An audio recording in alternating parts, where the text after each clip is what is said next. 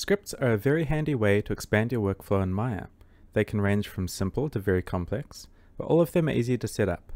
Let's start with the simplest, a shelf script. By default, you have an empty shelf in your workspace that you can use, but you can always add more, organize, or rename existing ones if you want.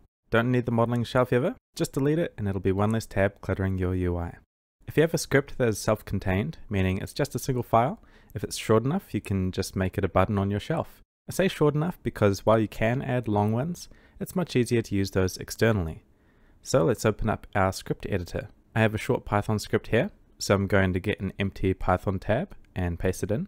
If you don't have one or your script is Mel instead, you can click the plus button to add another tab. To add the script to our shelf, just highlight it and drag it over. You might get a pop-up for the language. Just pick Python or Mel depending on which your script is. If the place you got it from didn't specify the language and you're not sure, Mel uses semicolons while Python does not. And that's it. You have a button and you can click it to run the script. Usually that will run a specific function or open a window that has some tools in it. If you want to adjust the script, you can right click and edit. If you want some extra functionality, you can add another script to the double click command, so double clicking the button will run the other script. Here in the Shelves tab, you can navigate to your own icon, or pick one from Maya's built-in icons. You can change the tooltip and give it a label in case you need to remind yourself what it does. So that's one way to run scripts. Another way is to make them hotkeys if you really want to optimize your workflow. Opening Windows, Settings, Hotkey Editor, we've got this tab here called the Runtime Command Editor. You can put the script here instead and save it, then it'll show up in the Custom Scripts drop-down over here. You're then able to assign a hotkey to it. If your tool is a bit bigger, it might be one that you call from your scripts folder. If you go to Documents, Maya, Version Number, and Scripts, you can place it here. Some might still be a single file, or it might be a folder with a few things in it.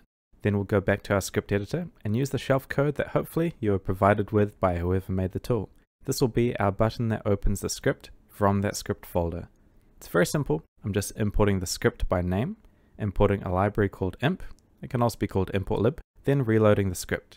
In older versions of Maya, you won't need that library. If for whatever reason your script is old or unmaintained, you might need to convert the shelf code and possibly the script itself from Python 2 to 3.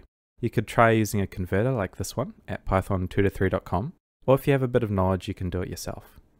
Also, I would recommend restarting Maya anytime you add a script just to be sure that everything has been picked up correctly. Lastly, for big tools like Animbot, you might be provided with a file to simply drag and drop into the viewport, which will then handle everything, nice and easy. There's a lot of scripts out there and you can do some really cool things, so I definitely recommend modifying Maya with them. Until next time, happy animating!